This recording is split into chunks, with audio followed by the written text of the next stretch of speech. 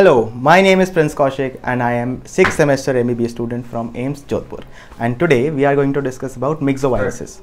The 4 points we are going to talk about are shape of the virus, the site of replication of the genetic material, and fourth are the examples. Shape. Orthomyxoviruses are spherical in shape while the other one is pleomorphic. The site of replication of the genetic material. In orthomyxoviruses, the genetic material divides inside the nucleus, while in the other, it divides in the cytoplasm. Fun fact, all major RNA viruses divide their genetic material in the cytoplasm. This is an exception. Orthomyxoviruses is an exception. If we talk about the nucleic acids in both the families, in orthomyxoviruses, the genetic material is segmented. Yes, it's an exception. You must remember this. It's segmented into 8 pieces, while the other one is a single piece. When we talk about the examples of these viruses, the orthomyxoviruses examples are, as you can see beside me, influenza viruses. Influenza viruses, for example, the swine flu, the avian flu, also called as bird flu. Yes, all these famous flu are all part of orthomyxoviridae. When we talk about the other family, the paramyxoviridae, the examples are mumps, measles and parainfluenza viruses. इस video के अंदर हमने कुछ images लिए हैं. वो सारी की सारी इमेजेस ना अपूर्वा शास्त्री सेकंड एडिशन से ली गई हैं, एंड आई रियली रिकमेंड कि जब आप ये वीडियो देख रहे हैं तो अपने साइड में ये बुक ज़रूर रखें. अब हम इस वायरस की मॉर्फोलॉजी के बारे में बात करते हैं. मॉर्फोलॉजी में सबसे पहले will discuss about viral proteins. There are 2 types of protein in this viruses, non structural proteins and structural proteins. Structural proteins are 8 in number.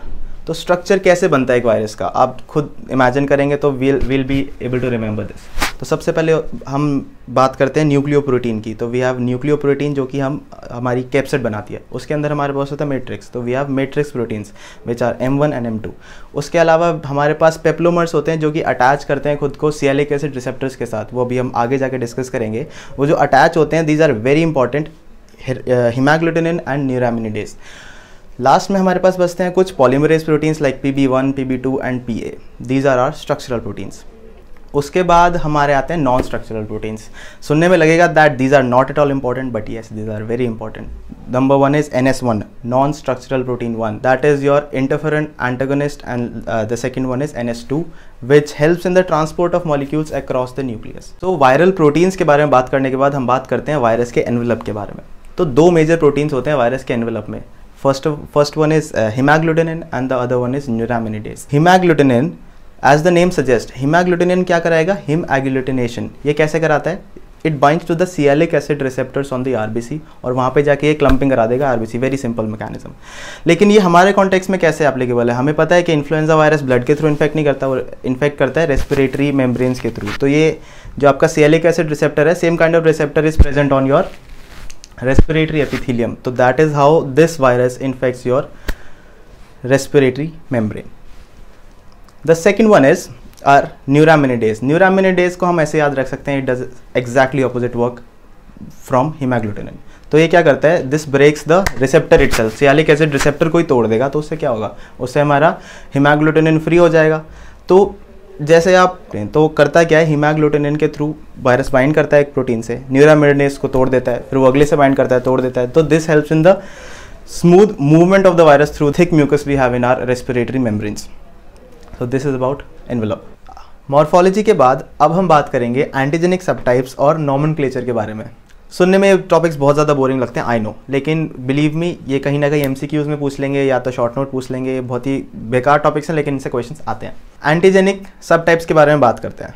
Influenza virus को on the basis of matrix proteins और राइबोन्यूक्लियोप्रोटीन्स, इनके basis पे हमने 4 genre में divide किया है.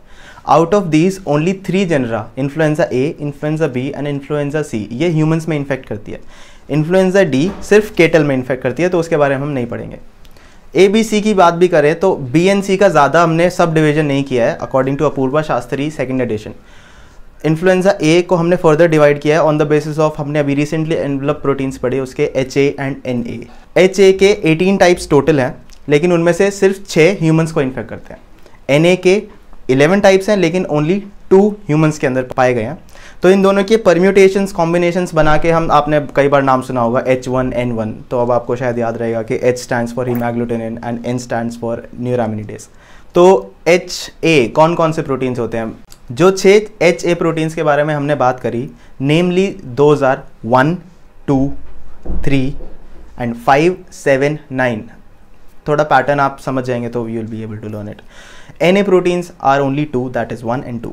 तो इनके परम्यूटेशन कॉम्बिनेशन बना के बहुत सारे हमने नाम बना रखे हैं, like H1N1, H5N8 etcetera etcetera.